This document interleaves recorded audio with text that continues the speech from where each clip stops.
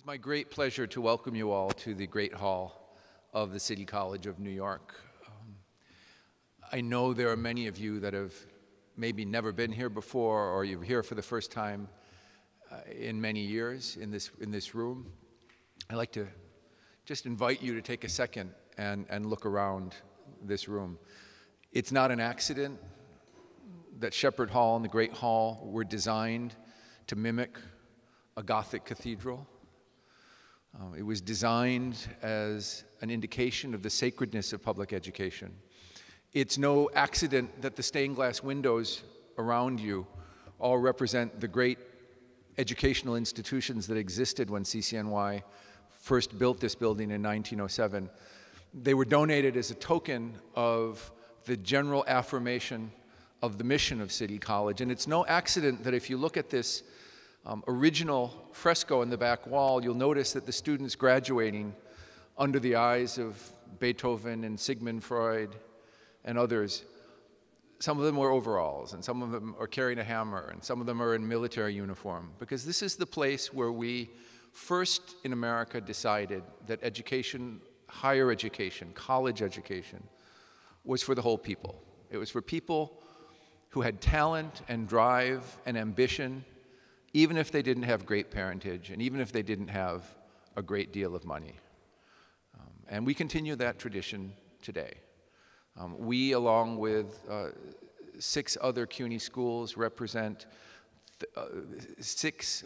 7 of the top most successful schools in the country in producing social mobility in our graduates. And so from the windows to the architecture to the paintings to our accomplishments, we are the place for social mobility and in higher education. And I just can't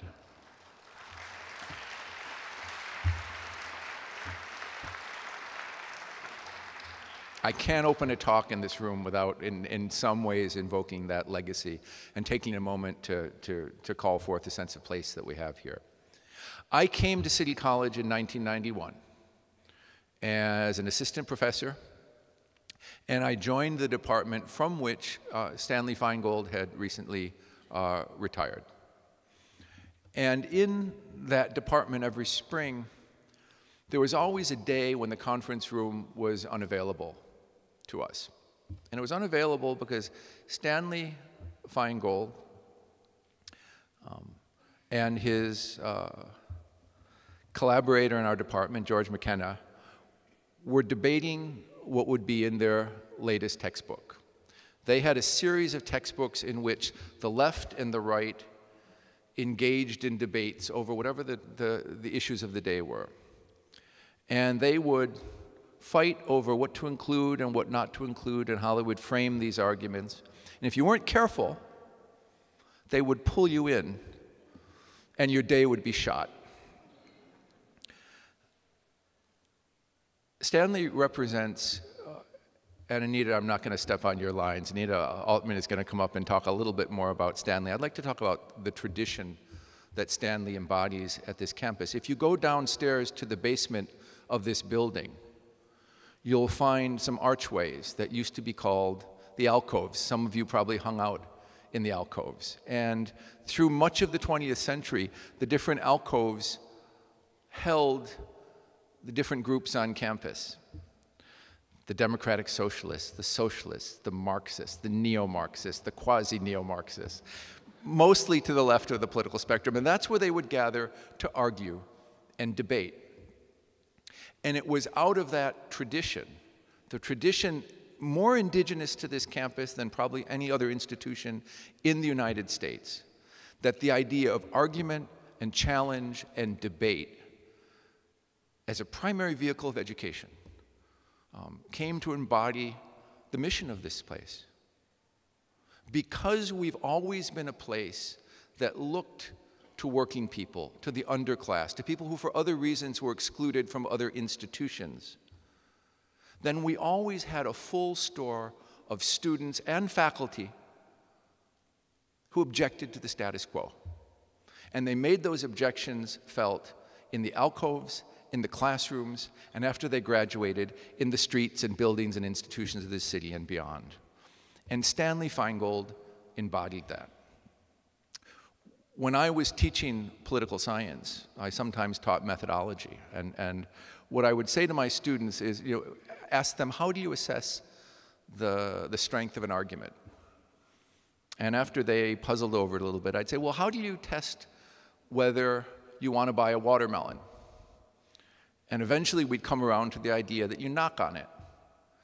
And if it sounds right, and if it withstands your knocking, maybe provisionally you accept that it might be a good watermelon to buy. And I offered this as an example of what you do in political argument. You find a proposition or an assertion of truth, and you knock on it.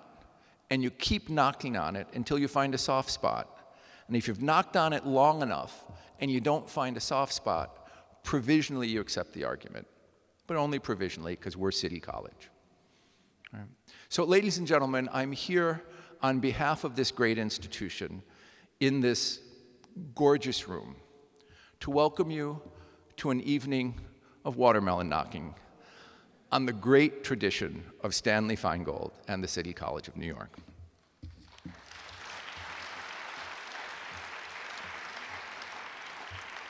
So I think, Anita, I haven't said anything that you were planning to say. It is my great pleasure to invite to the podium one of the many alumni here who studied under Stanley Feingold and for whose devotion to him this lecture stands. Please welcome to the podium Anita Altman.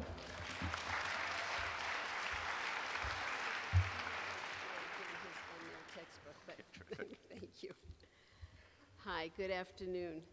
I also welcome you here today to this, our second annual Stanley Feingold Memorial Symposium. We're so happy to have Stanley's beloved wife, Fumiko, and his daughter, Karen and Jiro, with us as well. They've traveled from across the country and from the south of the country to be with us today.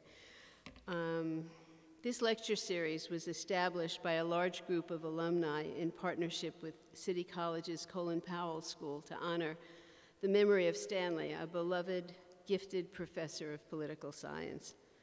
Professor Feingold was himself a graduate of City who taught here for almost 4 decades. For the generations of those of us fortunate to have been his student, he left a lasting, often life-changing mark as expressed in the very many tributes from his former students that flowed following his death in September of 2017. It's often said if you majored in political science during his long tenure here, most likely you majored in Stanley Feingold. Professor Feingold was a passionate, dedicated teacher committed to his students. He intellectually challenged us, provoking us with hard, often uncomfortable questions, forcing us to see the other sides of our long-held, one might say, smugly held views. In class, he never revealed his own position. He and Professor George McKenna, as you've heard, who also had a very long career at the college, together published Taking Sides, Clashing Views on Controversial Political Issues, which provided readers with the same opportunity to do the same. His commitment was to develop critical thinkers, a capacity so desperately needed in contemporary America. He was also so committed to this college. When City College was closed down during the student strike in 1968, Stanley opened up his home, which was then located nearby to the school, to continue conducting his classes. Trusted by students and the administration alike, he was called in to help negotiate a resolution to the shutdown. Years later, after he retired, for almost 2 decades, he traveled from his home in Seattle 5 times a year to meet with former students, who themselves were now long established in their own fields. And we continued over brown bag lunches, those scintillating, challenging discussions about the current state of the American political landscape. You can only imagine what the fodder of the 2016 election of Trump provided for us. And it was only then, at these lunchtime discussions, that we learned his real political opinions, passionately felt, but for all those years in the classroom, carefully he refrained from sharing them.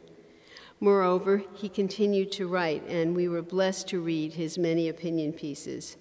And over time, he wrote a significant body of essays which revealed his humanist, progressive perspective that challenged many conventional wisdoms. So finally, on behalf of my fellow student alums, I want to express our profound appreciation for the enthusiastic support of President Boudreau, Didi Mozaleski, the Executive Director of the Combined Foundations at the College, and Dean Andrew Rice of the Colin Powell School, who have made it possible for us to honor our beloved teacher with the founding of this annual Stanley Feingold Lecture Series.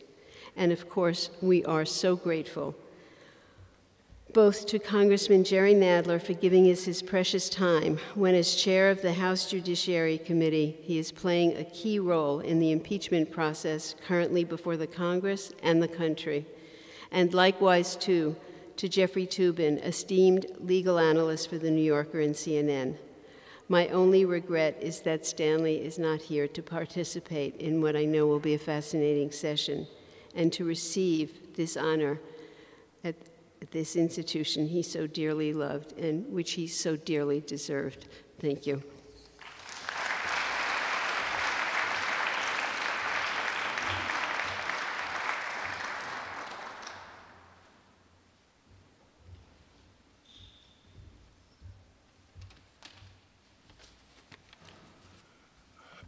Wow, what a turnout.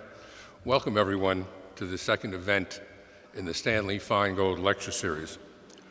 I'll repeat what Anita said because it's worth repeating. On behalf of all of us who were Stanley students, I want to thank President Boudreau, Dean Rich, Didi Mozaleski, for making our wish to celebrate Stanley a reality, and thanks to all of you who have contributed so generously to the Lecture Fund. The topic of today's conversation, the rule of law and challenges to our democracy, could not be a more compelling subject of discussion at this time in our country's history. We are greatly privileged to have two participants whose prominence in their individual public spheres is unmatched. Jeffrey Toobin, whom I have been privileged to know since the early 1990s, when he was a trial attorney in the criminal division of the U.S. Attorney's Office, has been a staff writer for the New Yorker magazine for over 25 years, has authored numerous books, and is the chief legal analyst for CNN. His contributions to the public dialogue on the current impeachment process are unparalleled in their objectivity and creativity. And we are very fortunate to have him here this afternoon to speak with Congressman Nadler. Congressman Nadler has been a public servant for over 4 decades. New York City residents have known Gerald Nadler for years and consistently elected him to represent them, first as a New York State Assemblyman in 1976, and then as their congressman in 1992. Gerald Nadler is also the chairman of the House Judiciary Committee. That congressional committee is one of 3 committees which are at the epicenter of the presidential impeachment investigation. And in the event, inevitable as it appears, that articles of impeachment will be brought, it will be in the Judiciary Committee where they are drawn up. So please join me in welcoming our 2 guests and watch and listen as news happens in your presence and perhaps under the watchful eye of Professor Feingold. Thank you. Jeffrey?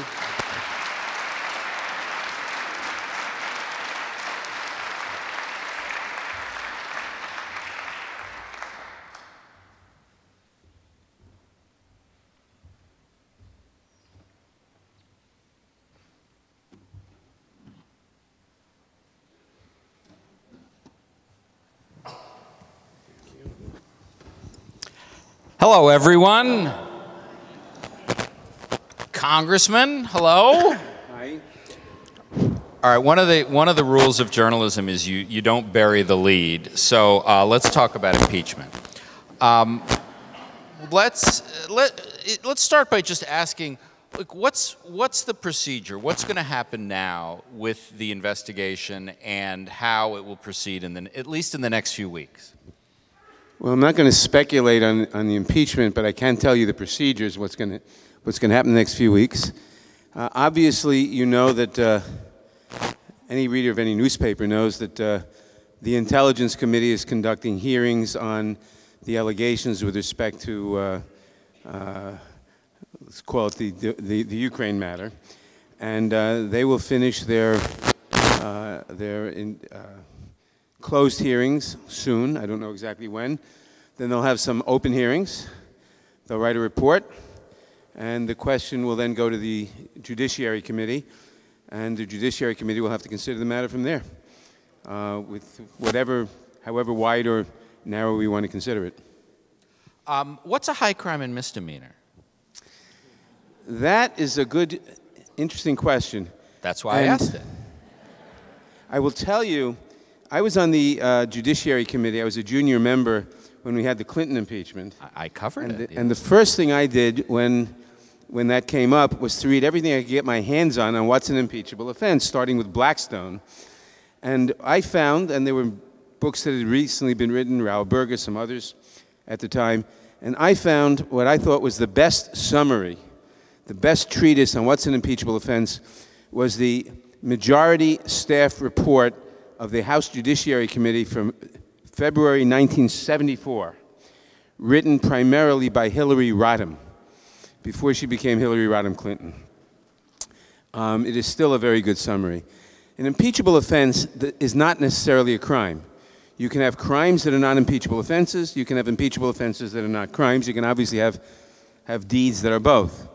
An impeachable offense is basically an abuse of power, an abuse of process, an abuse of power that is dangerous to the public interest, that is dangerous to liberty, that is dangerous to the separation of powers, that aggrandizes power to the executive, that distorts the structure and function of government and endangers liberty.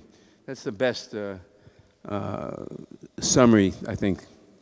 And as you look and at... let me just add one thing.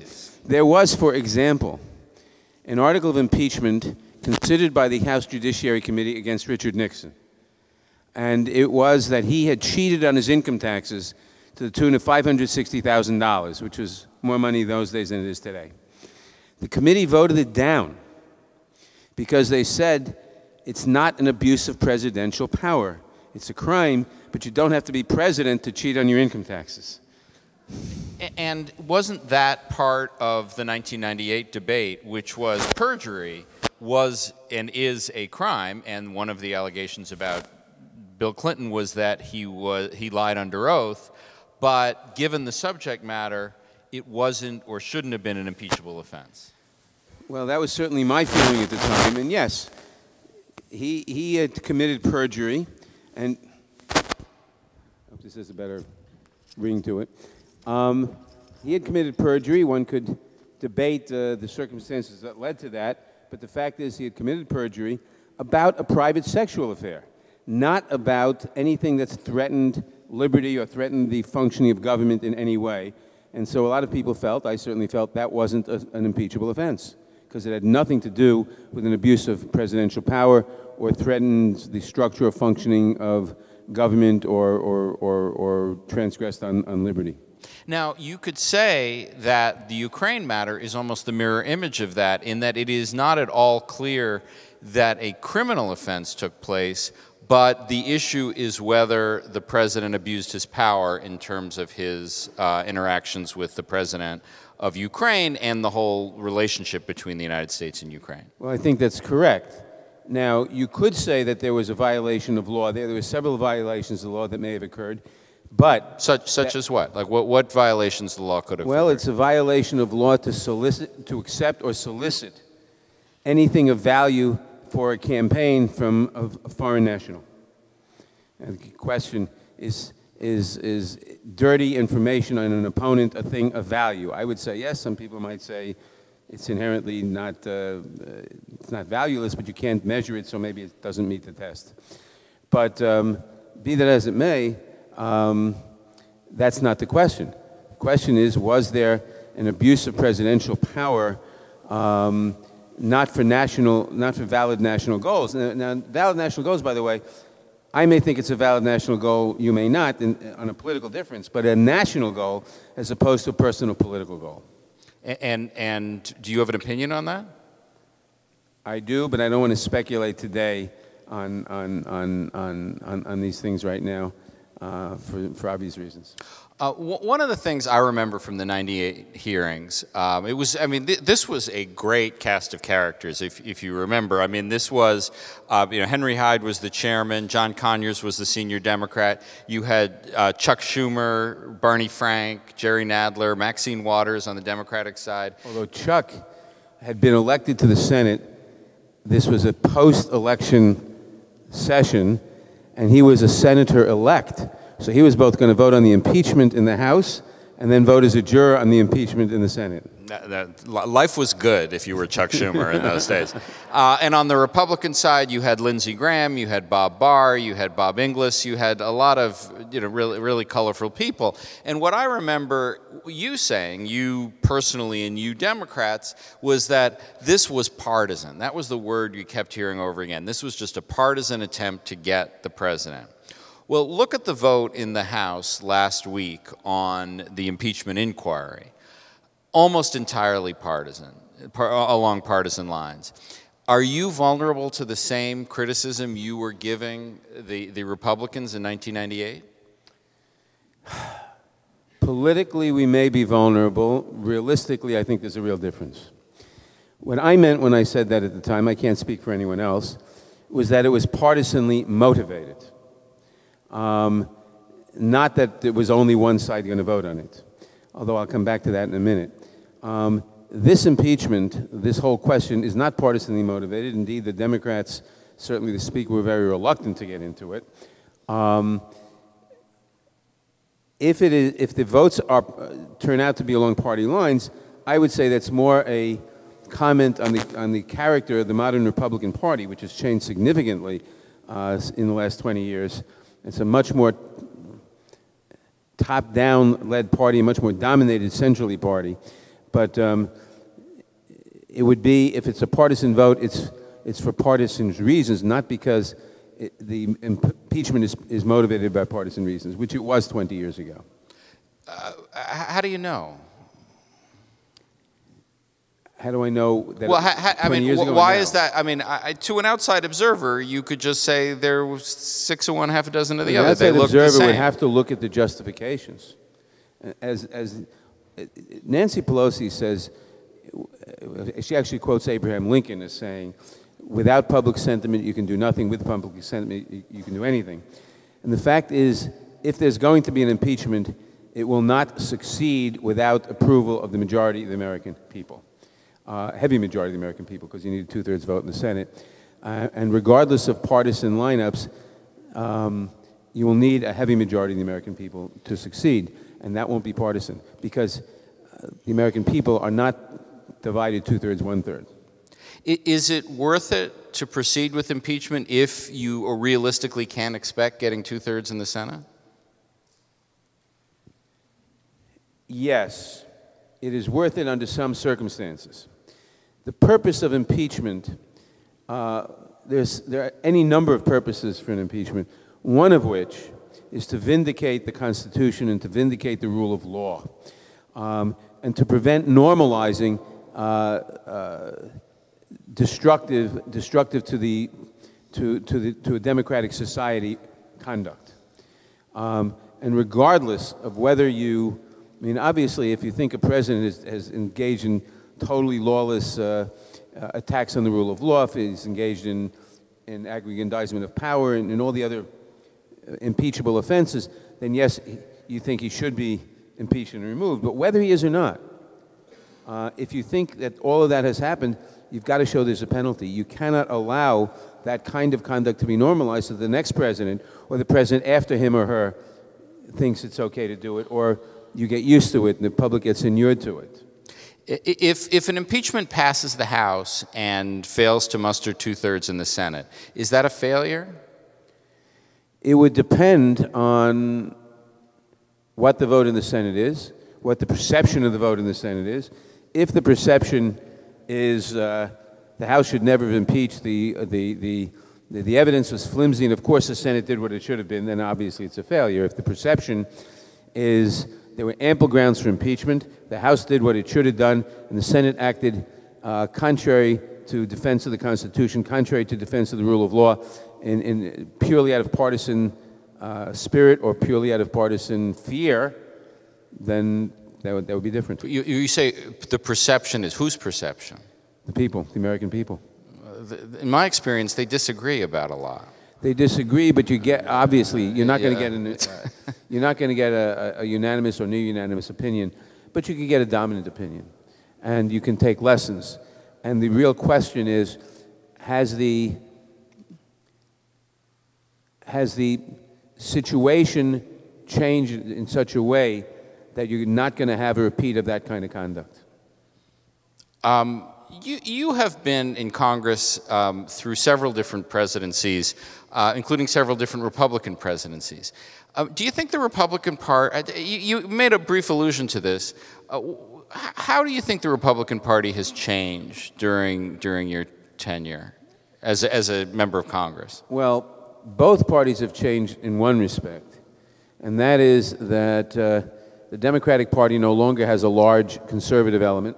The Republican Party no longer has a fairly large moderate to liberal element. Did it, when you arrived yes, in the mid-90s? When I arrived, I didn't perceive it that way. I thought the Republicans were very conservative.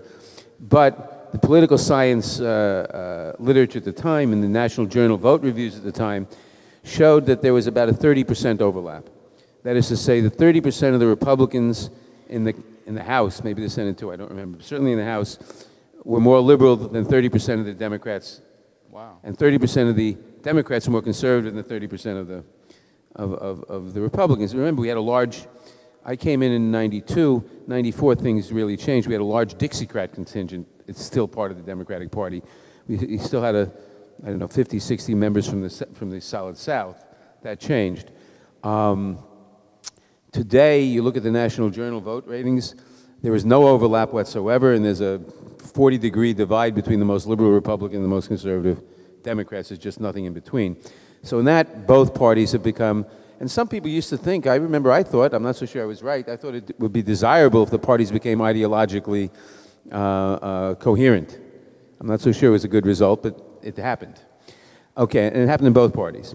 The Republican Party, and I think Norm Ornstein and Tom Mann have written a lot about this, has become less a political party, less a democratic with a small d political party than an institution that is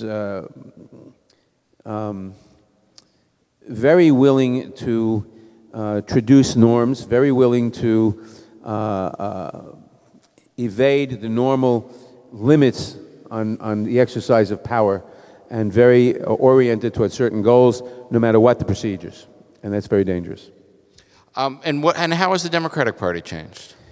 The Democratic Party got more ideologically liberal on balance, but hasn't changed its character that much, in the sense that it hasn't shown the same anti-democratic procedural willingness that the Republicans have. And how do you account for the rise of Donald Trump? Because you, having written about you and talked about, why don't you talk a little bit about your history with Donald Trump and go back to, there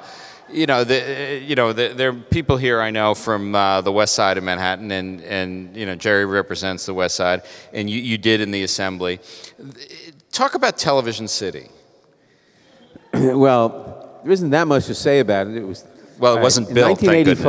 In 1985, Donald Trump bought the property along the river from 59th to 74th Street, from 59th to 72nd Street. He bought it, by the way, from Lincoln West Associates, which was interesting. Lincoln West Associates had a project which we had opposed, which had failed. It had been approved, but failed financially. And Lincoln West Associates was owned 35% by a fellow named Abe Hirschfeld, whom some of you may remember as a nut, and 65% was owned by the Macri interest, namely the father of the current president of Argentina. Oh. And they had this project, and it didn't fly, and they sold the land to Donald Trump. And I had a particular interest in that land. It was a rail yard. And I wanted to revive rail freight transportation there, because at that time in Manhattan, we still had in New York City, 500,000 manufacturing jobs, 250,000 manufacturing jobs in Manhattan below 59th Street, depending on rail transportation. And they were stopping the service. And I remember bumping into Trump at a community board meeting, and I said to him, I said, I don't know what you're going to plan, what you're going to propose there. I don't know if I'm going to support it or oppose it, but I'm not going to kill myself unless you design it in such a way as to preclude the possibility of continued rail freight service underneath it. If you do, I will do everything I can in my power to kill your project, whatever it is. He proposed exactly that, and I spent the next 20 years doing everything I could. It wasn't the only thing I was doing in 20 years, but doing everything I could to kill his project. Now, when he proposed this project, it was 14,500 units of housing, 150-story building in the middle.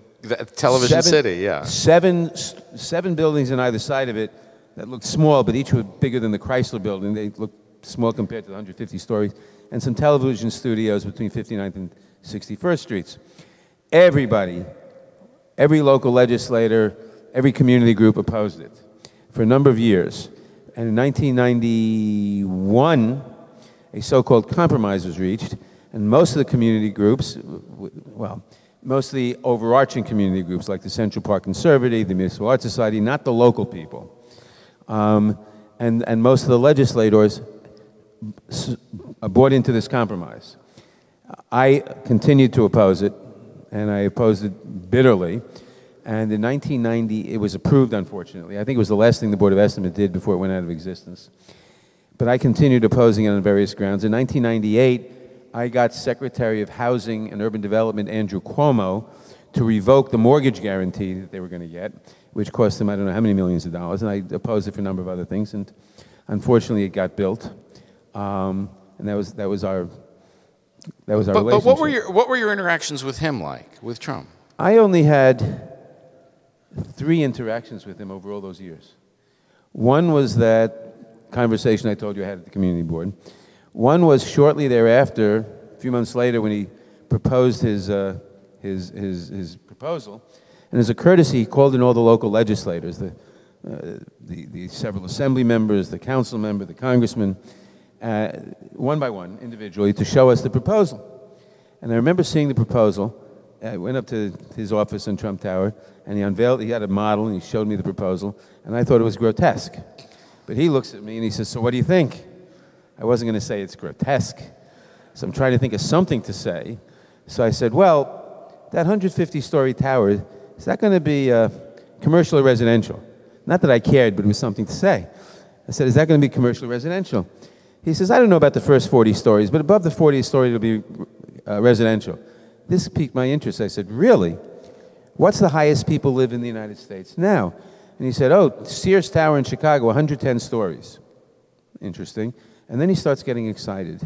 And he said, do you know that the people on the top stories at Sears Tower, before they go out in the morning, they call the concierge and ask what the weather is because they're above the clouds and they can't see it? I'm thinking, what a drag, but he's getting excited about this. And so I looked at him and I said, what's the highest people live in New York? He said, oh, 68th floor, Trump Towers. And I live on the 68th floor. And then it dawned on me. I said, and I suppose you'll live on the 150th floor here? He said, yes. And I thought to myself, but didn't say, so okay, this is all about your wanting to be the highest man in the world. My third and only other interaction with him on that, actually there was one more after that, only other interaction with him was in 1992, I think it was. He had some proposal that he wanted to make, I don't remember what it was, in Lower Manhattan and near the Brooklyn Bridge. And he said to an old line Democratic district leader named Jimmy McManus, who knew everybody, he said, I'd like to talk to Jerry about this, but I'm sure he hates me. He wouldn't meet with me. So Jimmy said, no, he's reasonable, he'll meet with you. So we met for breakfast, and he outlined it to me, and I looked at him and I said, sounds okay. And that was the end of that. I never heard about it again. But I surprised him by not automatically opposing it, because I wasn't opposed to him, I was opposed to the project. And I don't remember what that project was, but the last interaction I had with him was in 2017, when there was a meeting in the White House, November of 2017, And I went there because Governor Cuomo insisted I go to that meeting. And the meeting consisted of Governor Cuomo and Governor Christie of New Jersey, 3 of the 4 senators, Gillibrand, Schumer, Booker, but not Menendez, who was on trial at the time, and a half a dozen Congress members from each state, bipartisan. And the subject of the meeting was the Gateway Project. We wanted to get, money for Gateway. The Obama administration had agreed to pay half the $14 billion cost. The Port Authority in the 2 states were going to put up $14 billion. Obviously, an absolutely crucial project. And so Governor Cuomo very much wanted this meeting, and okay. So we walk in, there are place guards, we sit down, the governor, everybody I just mentioned. Then the president walks in with the Secretary of Transportation and Chief of Staff, and he looks around and he sees Carolyn Maloney from the East Side. And he says, "Good to see you, Carolyn. Remember, I was one of your first supporters." Now, when she ran for the city council in 1982, he may very well have given her a campaign contribution. Okay. Then he sees me. He says, "Good to see you, Jerry. I remember when we worked together on the West Side Project." Yeah, I suppose we worked on the West Side Project at the same time on different sides, but okay, we worked together. And then he looks around, and he says, and he gives a big hello to Senator Schumer, a big hello to Senator Gillibrand, a big hello to Senator Booker, and asks innocently, "Where's Senator Menendez?" And Christie looks down, and he says, "He's busy." And then we talked about the project. How did Donald Trump get elected president? He got elected, I think, because he tapped into a vein of cynicism and, well, 2 things. One, cynicism and unhappiness at the state of the economy, by which I do not mean how the economy was doing, GDP and so forth. But the fact is that people saw and see now that the economy may be going okay, but all the money's going to the top. Average wages haven't increased in 30 years. It's the first generation in American history where people don't see their kids doing better than they did or don't expect that. So a lot of very great frustration. He also tapped into a lot of racism and xenophobia. But it's interesting because it showed I like to contrast him and Bernie Sanders, what happened in that campaign. Bernie Sanders, and it's a left-wing and a right-wing populism, and there's an appetite for that. Bernie Sanders comes along and he says, "You have real problems, A, B, and C. And here are the solutions, D, E, and F." And some people agree and some people don't agree. Trump comes along and says, "You have real problems, A, B, and C. And they're the fault of the Mexicans, or the Chinese, or whoever the current scapegoat is. And the solution is me. I'm the solution. Only I am bright enough and brilliant enough, and look at my history as on The Apprentice and The Art of the Deal, to take care of these problems where everyone else either didn't care because they at least don't care about you, or they were too stupid to know how to do it. I'm the only bright one." Standard fascist appeal, complete with the Führer principle. And there's a real appetite for that, and there's still a real appetite for that. And there's a real appetite, by the same token, for the left-wing populism. People are not happy, and when they're not happy, they're looking for solutions. Are you a left-wing populist? Yeah, in many ways. I mean, you identify with Bernie's appeal? With a lot of it, I'm not a socialist, although I was a member of DSA years ago. But I do certainly think that one of the major problems, yes, if by populist you mean someone who thinks that much too much of the wealth of society is going to the very top, yes. If you mean someone who thinks that we have to get better control over power, yes. Now, much of originally when the country was founded, the generation of the founders and the people before that and the generation after that, Locke and so forth, John Stuart Mill and so forth, said you have to limit power. But power they envisioned that had to be limited was government power. They did not envision corporations and corporate power to the extent that we have developed it. And you can approach corporate power, which can overwhelm democracy, and has. You can approach it in several ways. You can ignore it, obviously. You can say, as a socialist does, we're going to take it over, the government's going to run all the means of production, which I don't agree with. Or you can have a combination of strong strong antitrust enforcement, which we haven't done in 40 years, but which our committee is starting to do now, for the first time since 1976. Strong antitrust enforcement, break up a lot of the very big companies, plus very strong government regulation, plus countervailing power, which usually comes from labor unions. And you got to encourage that. Because power is going to exist, and the question is, do you have untrammeled corporate power, untrammeled money power, or do you seek to limit it and control it and spread it around by countervailing power? The countervailing power can be labor unions, can be government, but there's got to be countervailing power to large corporate power. You were, I mean, as I said, you were in Congress during, several presidencies, including George W. Bush, who was a very conservative Republican. How would you contrast the George W. Bush presidency and the Donald Trump presidency? Well, they were very different. I was chairman of the in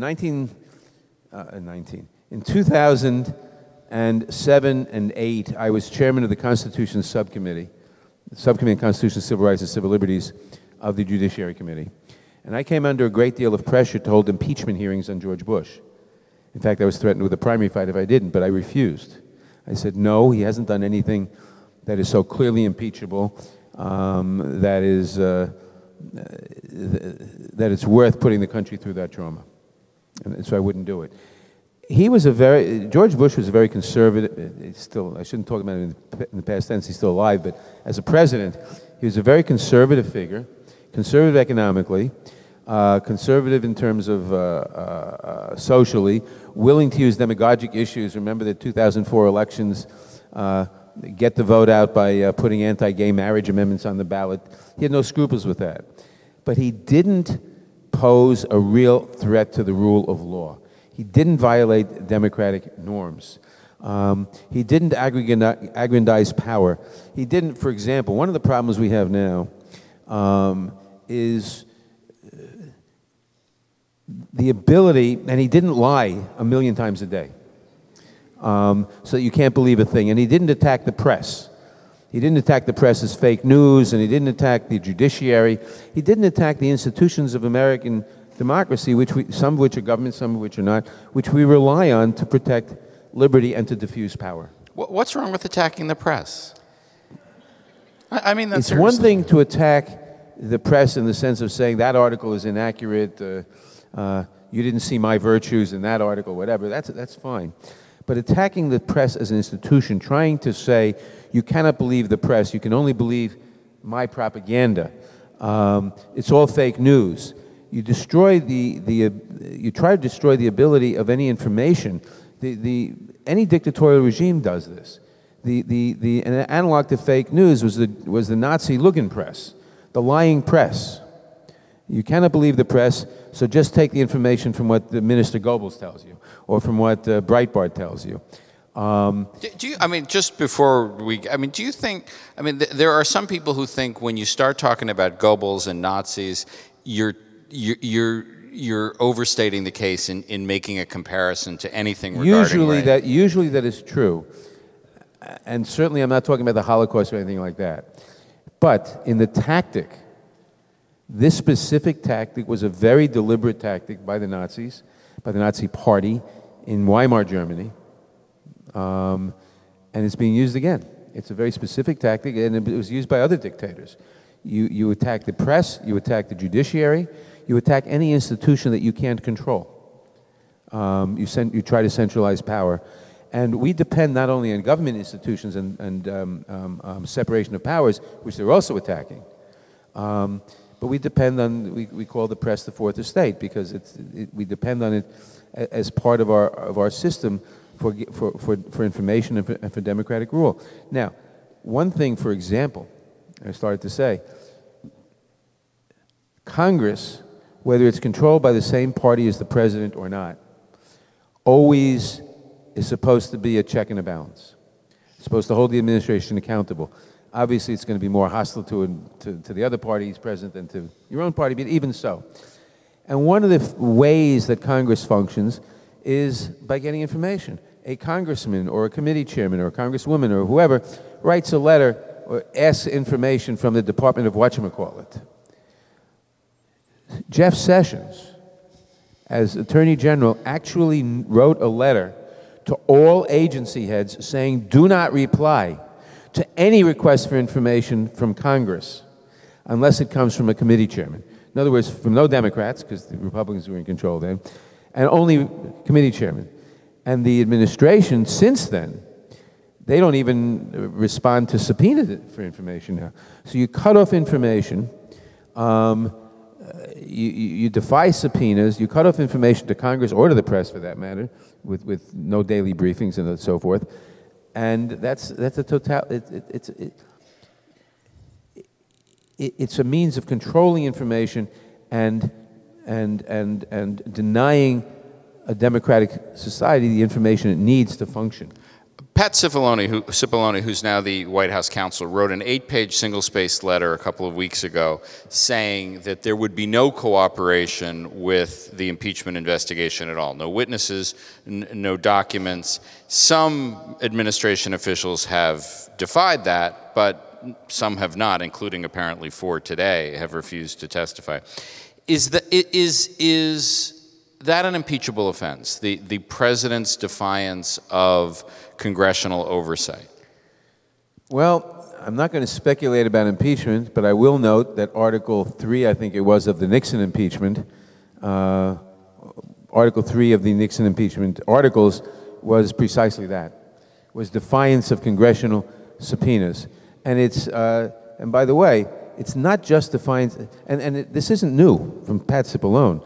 When the Judiciary Committee was having hearings on the Mueller report, we had any number of witnesses who refused subpoenas, who simply disobeyed subpoenas, wouldn't show up, or having shown up, refused to testify. Hope Hicks, for example, I'll use 2 examples. She appeared under instructions from the White House not to talk about anything that occurred while she was in the White House. So we could ask her questions, they said, about her activities prior to that. She was asked, where in the White House was your desk? White House counsel leaned forward and said, objection. You may not answer the question. I asked her a question just to show how ridiculous it was. While you were in the White House, was there a major war between Israel and Egypt? Which everybody knew there was no major war between Israel and Egypt. White House counsel leaned forward and says, objection. You may not answer the question. Complete defiance. And it's not just a question of defiance of Congress. That is trying to make the inability of Congress or of other institutions to hold the executive in check. We are winning. Now, the administration has come up with ridiculous arguments. Now, there are legitimate privileges. But I would point out, even in the days of really abusive congressional committees, Joe McCarthy, House Un-American Activities Committee, if someone was subpoenaed, they showed up. Then they might refuse to answer the question on the grounds it might tend to incriminate me, Fifth Amendment privilege, whatever, and you could adjudicate that.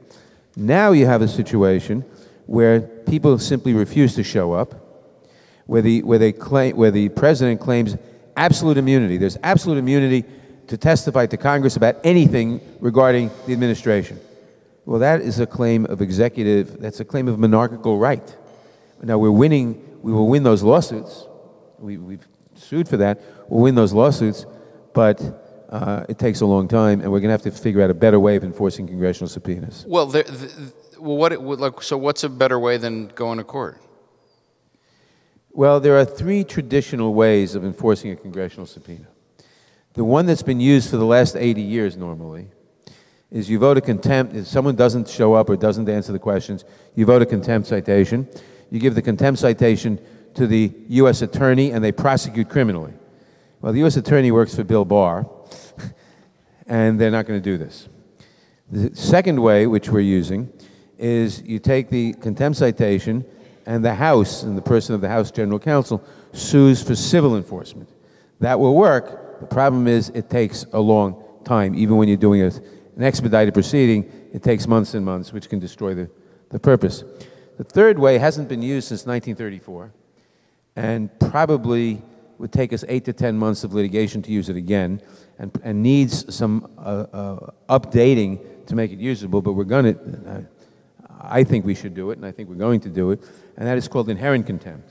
Under inherent contempt, you conduct a trial in the bar of the House. You import a judge. What's the bar of the House? Is that like a saloon? What is it? Oh, okay. House floor. You can conduct a trial on the House floor, and one of the problems is that means that no other business is getting done. You find the fellow guilty by vote. You vote he's guilty of contempt. You send the sergeant-at-arms to arrest him. You put him in the House jail, which was demolished to make way for the Supreme Court building in 1934. And he stays in jail till he agrees to testify or deliver the documents or whatever. Now, the problem with that is that, number one, it hasn't been used since 1934, and our notions of due process and habeas corpus have advanced since then. If we tried to use it now, our lawyers tell us it would probably take 8 to 10 months to make it usable, which would take it out of the realm of anything we're dealing with right now, number one. And number two, when we're in court on civil enforcement of subpoenas, a judge is reluctant, if he can avoid it, to judge between two branches of government, the executive and the legislative. And if we started using inherent contempt, we run the risk of the judge saying, oh, you can use inherent contempt. You don't need me, case dismissed. And we'd have to start from scratch.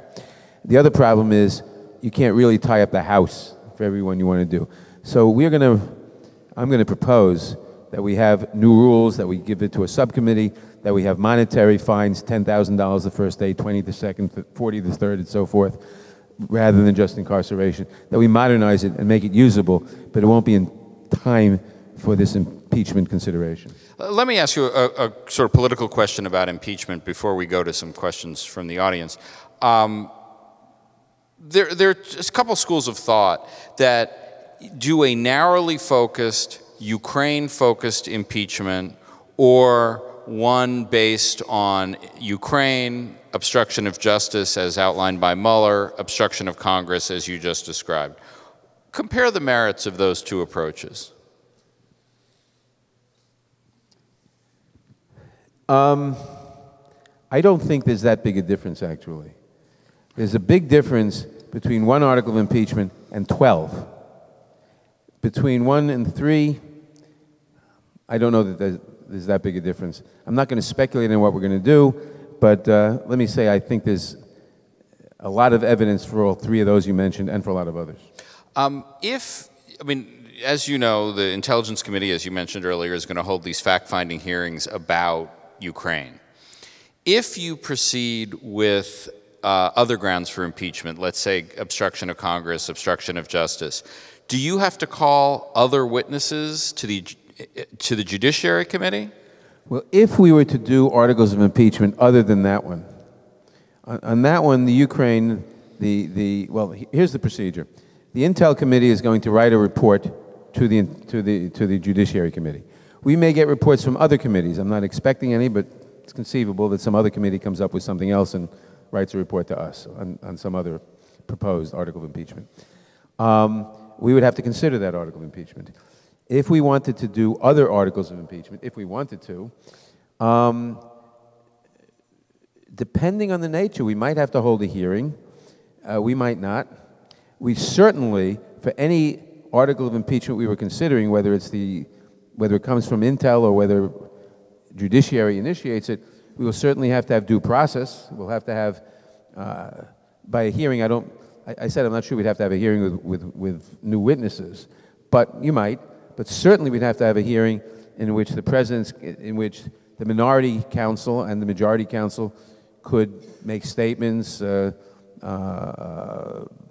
make proposals, in which the president's counsel could do the same, could defend the president, et cetera. Whether you'd need fact witnesses I don't know. That's a different question. But I mean, so conceivably you could do impeachment following the Intelligence Committee hearings without calling more fact witnesses, without calling, say, Don McGahn, the former White House counselor. You could do it through submission of briefs and paper and You could. Remember, do you think that's a good idea? I'm not going to get into that now, and it depends on what. But let me just say, remember, in the Clinton impeachment, Judiciary Committee called no fact witnesses. It was done completely off the Starr report. Right. Starr testified. Starr testified about his report. Right. But there were no fact witnesses. Starr did not say, I observed this or that. He was not a fact witness. Do you think, in retrospect, the Judiciary Committee hearings on Clinton's impeachment were a good structure? Were they fair? Yes, I think they were fair, basically. The whole thing was unfair, but the structure of the hearing was fair. The whole thing was unfair because it was based on something that wasn't an impeachable offense. But structurally, yeah, I think they were fair. There's a microphone in the center. Anybody want to line up and ask? Why don't you just walk up and please, I guess, give your name, but ask a question. Please don't give a speech. I have two big questions. I'm Howard Silver, class of '69, one of Stanley's last students. In your view, what would it take to get the Republicans to get off their current status and turn on Trump? And my second question is, how do the Democrats win the 2020 election? How do what? How do we do in the election? No, well, that would we'd like to know, but it's how do the Democrats win in 2020? All right, well, on the first question, I think that Republican senators will vote to remove the president when they think the penalty for not doing so in a general election is more dangerous than the penalty for doing so in a Republican primary. It's a very straight utilitarian calculation. And what might shift that current balance? Because I think as the implication is at the moment, the risk of a primary is worse. What may or may not shift that are the public hearings that and the public that's going to occur. Remember, in the Nixon case, it was very sharply tilted against impeachment. In fact, I remember, I wasn't there, but we all remember, that when the Judiciary Committee actually voted, there were 11 Republicans voted no and 6 Republicans voted yes. A day or two later, the so-called smoking gun tape came. The U.S. Supreme Court decided the tapes case. A day after that, the smoking gun tape came out. Immediately, within 24 hours of that, all the Republicans on the committee who'd voted no said, gee, if I had known, I would have voted yes. And 24 hours or 48 hours after that, Goldwater and Hugh Scott and Rhodes went to Nixon and said the jig is up, and he resigned. I think the Supreme Court decision was August 2nd. He resigned August 9th. It switched very quickly, and I'm not saying there'll be such a quick switch, but when these people testify and dramatize what we're seeing and are subject to cross-examination, that'll determine how the public views this. Next question. Ralph Blumenthal, class of '63. I'd like you to put on your political strategist hat for a moment. Assuming Trump is not removed from office and runs in the election, how dangerous do you think it is for the Democrats to choose a vulnerable candidate? What should the Democrats do to choose the best possible candidate against Trump who could win? And how do you assess the risks at this point of picking the wrong candidate? Well, the risks of picking the wrong candidate are always very great, obviously. The question is, how do you figure out who the wrong candidate and the right candidate is? I don't know. It depends on your reading of the electorate to a large extent. I mean, there are really two narratives. The narrative you hear most often is, you got to go to the center. You got X number of votes on the right, forget them, X number of votes on the left, they're ours, they're the Democratic votes, and you got to get enough votes in the center, so nominate a more centrist candidate. It's one way of looking at it. Sometimes it works. Another way of looking at it is what I said before. There's a populist hunger in the country. Trump We know that Trump motivated huge Democratic turnout, minority turnout, women turnout. Last year, we'll see tomorrow what happens. I suspect it'll be the same in Virginia and a few other places. And a good, solid populist candidate like an Elizabeth Warren could really tap into that, and maybe she's the strongest candidate. Or that's a different way of looking at it. I can't say which is correct. I can say one thing, putting on a political strategy hat. Elizabeth Warren and Bernie Sanders both support Medicare for all, which I've always supported. I've co-sponsored that bill every year I've been in Congress. From a political point of view, there are two problems with it. One, how do you pay for it? It's going to cost trillions, billions, gazillions. She answered that. And I think her answer politically was a good answer. It'll be subject to criticism, but basically it'll be okay. Basically, we'll take some of the money we're already spending and we'll tax the trillionaires and everybody will be happy. Okay. But the second question is a more difficult question. And she's going to have to come up with a good answer. I don't know what that answer is. If she comes up with a good answer, she can be a very, very strong candidate. If she doesn't, I'm not sure she can. And that is, okay, 150 million Americans have health insurance. Some of them don't like the health insurance, but a lot do. A lot of people like the health insurance until they find out that when they get something real, it doesn't matter, but by then it's too late. It doesn't help. So they have the health insurance.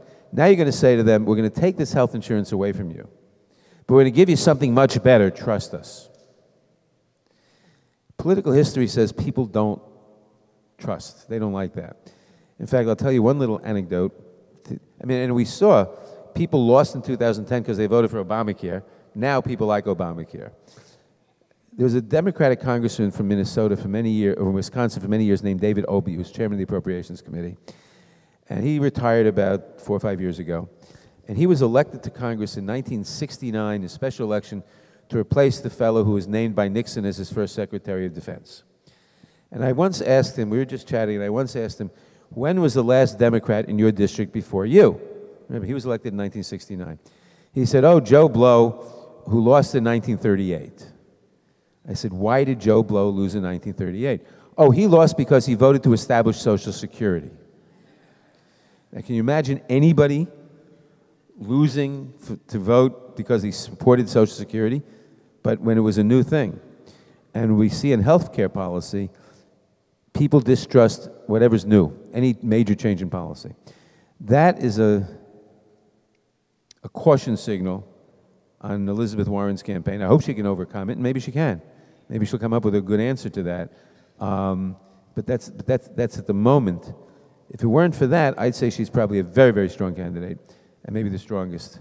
But that she has to surmount. Yes, sir. Leslie Freyd, Stern, class of '62. Not a political, but a personal question. There you were, a youngster on the West Side, a Reform Democrat, getting started in politics. I was up in Washington Heights fighting the Zaretsky's. Do you ever pinch yourself and say, how the hell did I ever get here? How is it that I'm quoted in the paper every day, on television every day? Are you ever mystified by it at all? No. I worked.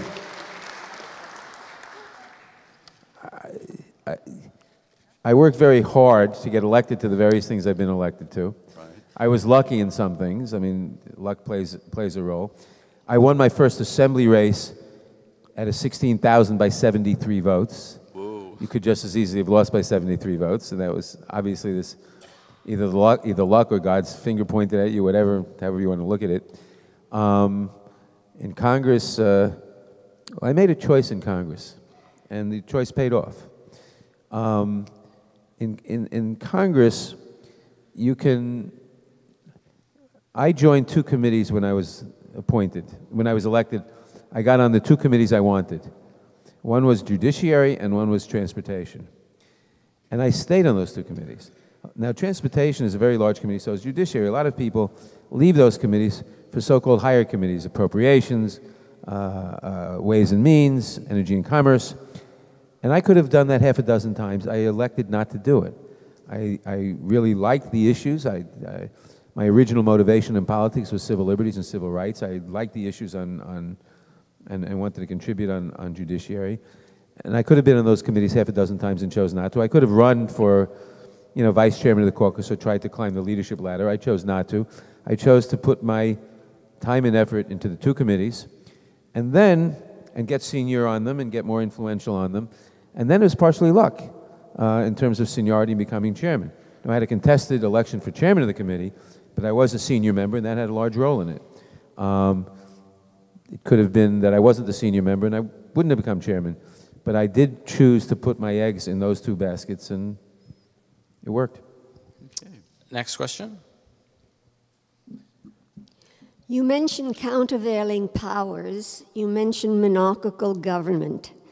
And I'm wondering if the Democrats, if Congress is contemplating what to do post at least the House's voting for impeachment. As a historian of France, I know that Louis XIV, an absolute monarch, could not decide on his own any major issue of foreign policy or military policy. So is it not necessary to introduce constraints so that an American president of a republic cannot, on his own, whether by tweet or telephone, make decisions of great import? The whole design of the Constitution is to do precisely that. As we've seen with the decision on the Kurds, for example, this president, without knowledge, but that's a separate question, made a decision on his own, regardless of any of his advisors, any of his cabinet officers, anybody in Congress. Nobody, I shouldn't say nobody, almost nobody supported that decision, but he was able to make it and execute it, and that's a weakness. I will say this. We do need, and this whole crisis has shown that we need stronger laws to enforce what were norms. And we've learned... Such as what? I'll come to that in a second. And we've learned that we need to change some laws. My hope is, and we're compiling lists right now in my office of things that we'll have to change. My hope is that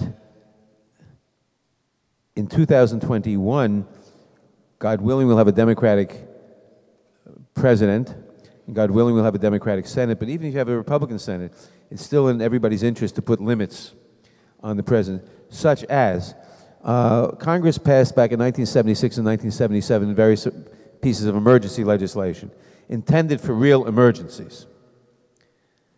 The president, and there was a provision in those laws that said that if the president proclaimed an emergency, Congress within, I think, 60 days or 30 days, I forget which, could undeclare it. Legislative veto.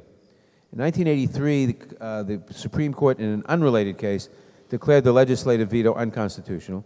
In 1985, Congress came up with the wrong solution. And they said, okay, Congress can get rid of the state of emergency by concurrent resolution. But that means the president can veto the resolution. You need a two-thirds vote in both houses instead of a majority vote in one house. So we have to fix, and so the president has misused that. The Congress, refused to vote funds for his wall along this Mexican border. He's taking funds from the military appropriated for other purposes to use for that purpose, claiming emergency powers. I hope the courts will stop him from doing that. They have not yet. But we should certainly make clear that you can't do that. Now, on that one,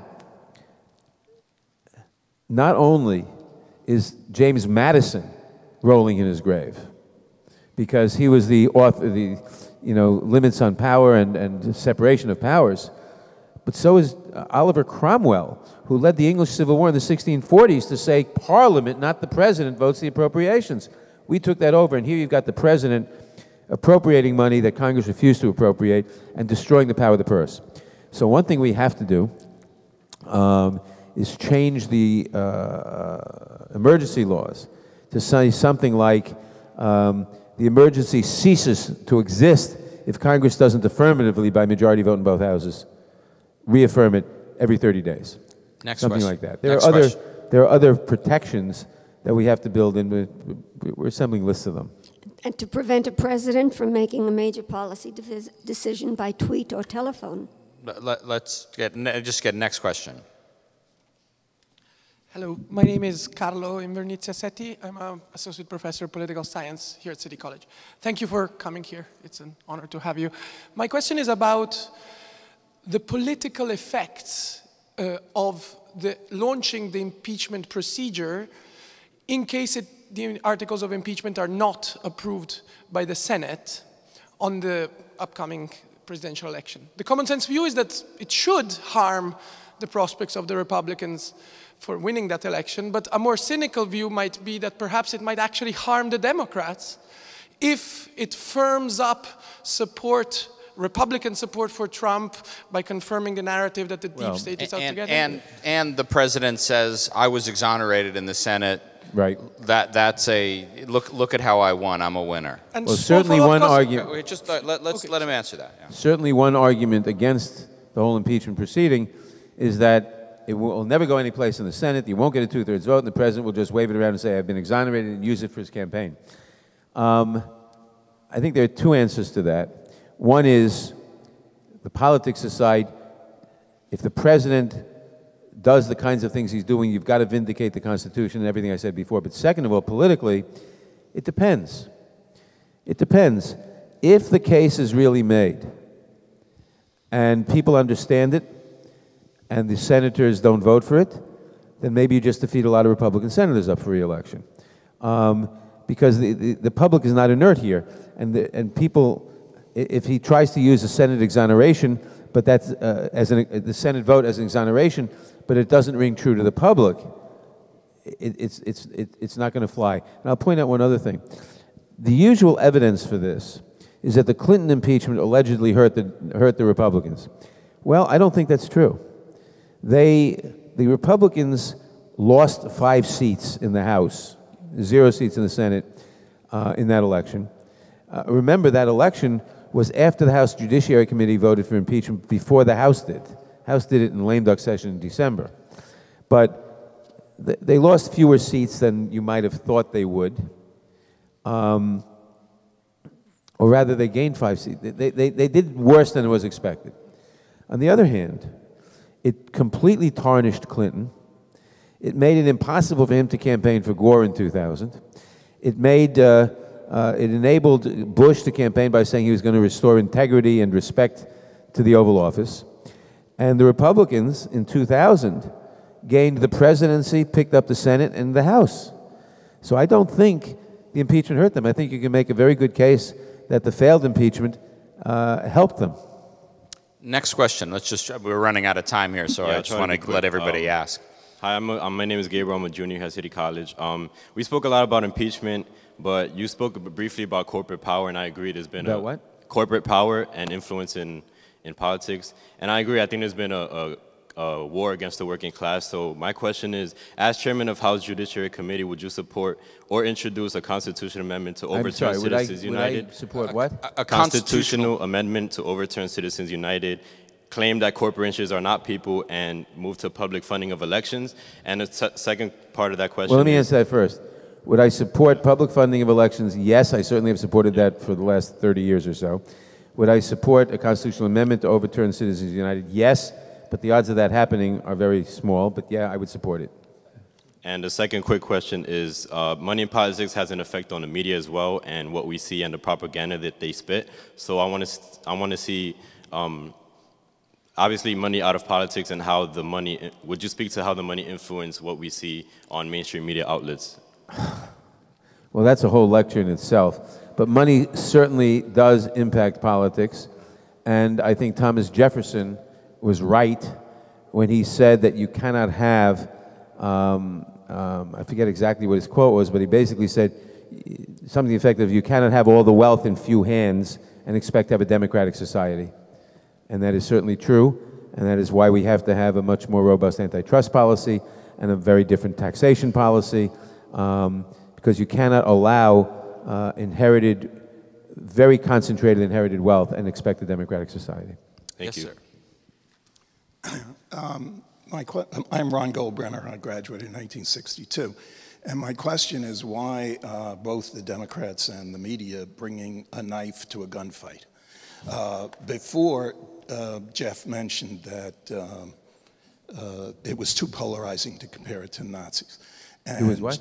Too polarizing to compare some of the activities to Nazi activities. And you were talking about the split between Democrats and right-wing Republicans.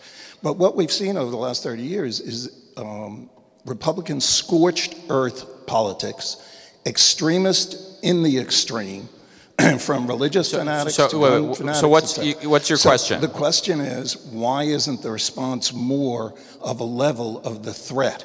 Why aren't you indeed saying that these things are so serious as to raise Nazi Germany, et cetera? Why doesn't the press condemn the fake news, the propaganda machine of Fox News? Why doesn't one of the Democrats go after first extremists? Of all, let me just separate that question into two questions. Normally, you should, the moment you mention Nazi Germany or Nazis, reasoned discourse goes out the window, and all you have left are epithets, and you can't really talk about it. So that's why you shouldn't mention it normally. Maybe in a very narrow context of something they did, like the Lugan Press, and maybe I shouldn't even have said that. Secondly, I'm not sure how to answer your question. I don't think it's fair to say that we're bringing in, certainly the Republicans in recent years have had much more resources in the form of Fox News and the whole thing around it. And they've had, obviously, huge funding advantages. I don't think it's fair to say that we're bringing a knife to a gunfight. We're doing what we can do. If there are other suggestions of things we can do that we aren't, I'd like to hear them. I mean, they're about to impeach the guy, so it's like nothing, I'm right? referring to the rhetoric. Anyway, I think we get. Let's have another question. Hello, Seamus Campbell, staff member here. I preface this that it will sound like a softball funny question, but I'm a bit of a rules nerd. So you mentioned that inherent contempt has not been used in about 80 years. However, since then, there has been a growth of sunshine laws. So if inherent contempt was used, would they apply, or to put it another way, would House jail actually be live streamed on C-SPAN? Would the House jail be live streamed? I suspect, by the way, that if we revive this, it'll be more on a monetary fine basis than an actual jail, because of not because you want to be soft, but because of a different consideration. If we sought to put you in jail for refusing to testify, you would most certainly get rid of habeas corpus, and they would then be litigated. And while it's litigated, you would not be testifying. And your lawyer would tell, and you'd probably get a stay of going to jail while that writ of habeas corpus was litigated. And your lawyer would tell you, you know, we can fight this out. And if at the end the court says you got to testify or you go to jail, then you can testify. So you're not running a risk. On the other hand, if the law said that you're running a $10,000 fine a day until the court determines, until you testify, I don't know that your lawyer could assure you that if the court goes the wrong way and you have to testify, that you wouldn't still have to pay that $1 trillion. So fine might have a much more coercive effect. Next question. My name is Richard Bernstein. I teach here along with my colleague Carlo Accetti. And I'd just like to ask you two more philosophical questions. They'll be short, I promise. First, in the future, once this ordeal is over, shouldn't Congress perhaps sponsor the creation of a Truth and Reconciliation Commission on the South African model to assess what's happened to our Constitution, to assess the damage that has been done over the past several years, and how we fix it? Second, there's another... Let me answer that first. Pardon? Let me answer that first. Go ahead. Please. I don't know. I haven't thought about it. I don't know the implications. I can't answer that question off the top of my head. That's fine. The second question I have is this. One of the lessons that the Trump administration, unfortunately, has taught us is that, and I just want you to comment on this, isn't it the case that no constitution, however well administered and however well framed, can survive if one major party is totally willing to risk breaking that document's rules? No, I disagree with that, and it had better not be true, because you do have one major party who's totally willing to break all the rules, and they have broken any number of rules, norms, laws, rules. And the strength of a constitutional system, the strength of a democratic system, is can we bring to bear sufficient power to defeat that? And that's what impeachment is part of. We have to say to anybody, whether it's Senator McCarthy in 1954 or Donald Trump now, you can't get away with that, and we're going to overrule you. And we have to have the ability and the power to do that. And if we don't have the ability and power, then we have to amend the system to give ourselves the ability and the power. I hope we have that power now. Do you trust the current Supreme Court to vindicate the rule of law as you're discussing it? I don't know. I don't know. I hope, Nixon had 2 or 3 appointees on the court that ruled against him 8-0. Trump has 2 appointees, but there are also some there are others. Will Roberts, will some of the others be institutionalist enough to say you can't justify subpoenas? The law is very clear. They would have to make a revolution in the law to allow the kind of untrammeled defiance. They'd be really saying that we have a monarchical system. I would hope that wouldn't happen. I think that won't happen, but can I guarantee it? No. I'll just say 2 last things. One, I commend to you the example of Venezuela to research at your leisure. But 2, I wish you and your colleagues the very best of luck. Thank you. We have just a few more questions here. If we could just sort of run through them pretty quickly, because I think we need to wrap up. So if you could ask a quick question, and Jerry, give a quick answer. Okay, good evening. My name is Randall Conway, and thank you for coming. I'm a little younger than some of the people that have asked questions so far. You're not a member of the class of '62, or is there? I'm sorry. Go ahead. I know I have a couple gray hairs, but I'm not that old yet. One of the problems that I perceive with young people these days is that they don't necessarily trust the process. Professor Bernstein has a little video of a comedian, as Robert Mueller, kind of saying, "Oh, Trump's, guilty," and so on and so forth, and he should be impeached right now, yada yada yada. And to some extent, I feel as though that's the way that a lot of people, or that's what people want to see. And if they are denied that, they're not going to be very happy with the process. How do you placate people and tell them to trust the system? You seek to get the system to operate in a trustworthy manner. I hope that people will see that what we do is fair and equitable and aimed at vindicating constitutional and other rights. And if we don't succeed, I hope they will conclude that we have to strengthen the institutions and strengthen some of the laws that we have so that we can vindicate constitutional norms rather than saying, well, the whole thing is hopeless. Because what other choice is there? There is no choice other than to strengthen democratic institutions, enforcement mechanisms, so you can hold power accountable. You can't just give up. Well, you can, but if you just give up, then power will not be accountable and you get a dictatorship. Okay, last 3 questions here. Last 3 questions. Hello, my name is Abigail. I'm a student Can you come a little closer to the microphone? Yeah. Okay. Hi, I'm Abigail. I'm a student here. So during Trump's administration, one thing that he appealed to people and linked people was on the basis of race. And one can argue that now the racial divide has gotten worse. So how can Democrats link people when this has gotten worse, and how do you combat that for the next election? Well, as I said before, I think much of Trump's appeal was a racist appeal, and not so well hidden at that. You beat it by beating him, and then there are laws we can and should pass some of which have been reported that have passed the House, like the Equality Act for LGBTQ rights. We should pass the Voting Rights Act. We passed it in committee. We're going to pass it on the floor to overcome the Supreme Court decision in Shelby County versus Holder to make the Voting Rights Act more real and enforceable.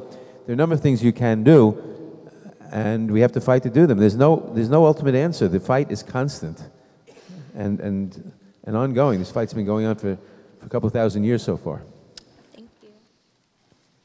Hello, I'm an undergraduate student here. So you mentioned earlier that Bush has not threatened democracy or democratic principles, yet with the Iraq War, establishment of Guantanamo Bay, war on terror, etc., wouldn't you agree that the violation of due process to some threatens the democratic principles of all, or at least in theory? I'm sorry, would I agree that what? I think she's saying is, wasn't Bush pretty bad too? Bush was pretty bad. Listen, the Iraq War, which I voted against, was terrible, it was wrong, but it wasn't the violation of the Constitution because Congress voted it. Well, specifically the violation of due process in Guantanamo Bay. I'm coming to that. Okay. Guantanamo Bay was a horrible and is a horrible violation, not just of due process, but of all kinds of rights. The Supreme Court had a couple of good decisions in Hamdi and Hamdan, but we haven't enforced them. But they've had also some decisions that weren't good. I mean, I've led the fight for years to close Guantanamo Bay on the floor. But it isn't just Guantanamo Bay. It's the idea of holding so-called enemy combatants indefinitely or not trying people, alleged terrorists, under American law. What's his name? Sheikh, what's his name? The Sheikh, what's his name from the 9/11? Abdul Rahman? No, not him, the other guy. Yeah, be that as it may, he's been in Guantanamo for 19 years, hasn't had a trial yet. We have spent millions and millions and millions of dollars trying to figure out how to have a military commission. He should be brought to New York, put in front of a normal Article 3, a normal court, and tried. These shortcuts around due process are wrong, and unfortunately, it is true that hard cases make bad law. That's an old truism. And we have paid a price in civil liberties, and that's things we are fighting. But you're right. Last question. Hi, my name is Jacqueline, Professor Bernstein's student, and it's a two-part question. Let's say the GOP refuses to impeach him. What steps other than, let's say, censorship, are you going to follow? And full disclosure, I'm a Bernie Sanders supporter, and Elizabeth Warren is my next pick if Sanders doesn't get it. And third question is, you just posted online the 8-page impeachment. What about giving it to the public? See how you're from CNN, printing it out and letting them see online? Because a lot of the American public don't know. You mean the procedures? Yes. Procedures are public. Anybody can print it. You can go online and see it. But more so on television, like CNN. Well, that's not up to me. That's not up to me. What was your first question? Was when it comes to impeachment, let's say the GOP doesn't impeach. Right. Your next move can be censorship. Censure, not censorship. I wouldn't agree with that. Why? I'll tell you why. I wouldn't agree with that. I think censure. I opposed 20 years ago. Some Democrats wanted, rather than go through the impeachment of Clinton, to censure Clinton. I think censure is a slap on the wrist and has no effect. Now, in 1828, when it was used to censure Andrew Jackson, or 1830 to censure Andrew Jackson, they took things more seriously. They fought duels. Today, no one would care. It would have no effect. Whether we impeach, if we don't convict him and remove him from office, we got to defeat him. And then it's up to other authorities. He should be prosecuted for crimes if there are crimes. No president should be immune from prosecution. Unfortunately, the Justice Department has said that they won't prosecute a president while he's president. I think that's wrong, but that's not a law. That's just an ideal. No, but it's the practice which we. But if the Justice Department, I agree with you. If the Justice Department won't do it, though, it cannot be done. But the point is, once he's no longer president, he's subject to prosecution if you can prove crimes. And removal from office either by removal by the Senate or by defeating him in the election, and then prosecution for crimes, if indicated, are the proper ways to deal with it. And then we have to strengthen our laws in many other ways. I think censure is just frankly not worth it. Please join me in thanking Citi and Congressman Nadler.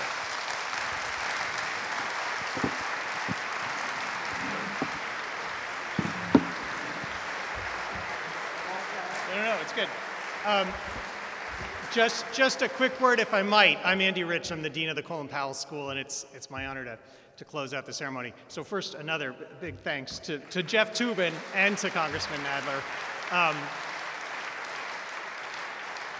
We're grateful for your candor, for your thoughtfulness, for your precision in your answers, and for your public service, both of you, and for making this conversation possible for us here at City College.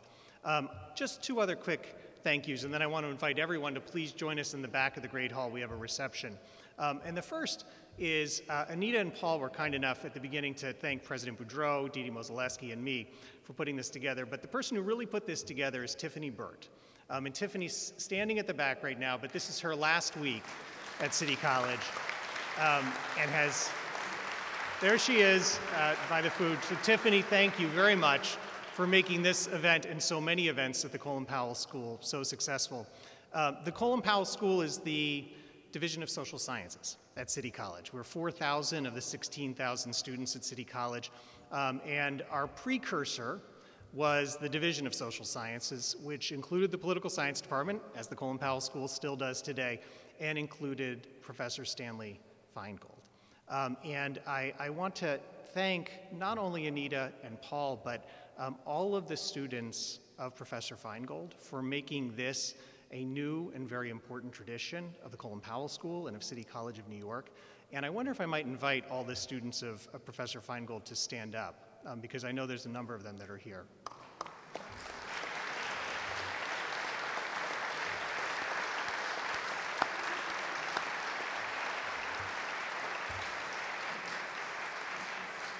And I just lastly want to first off, thank our students. I said to President Boudreau, I leaned over to President Boudreau as we were getting questions and said, I love our students because you asked some of the best questions.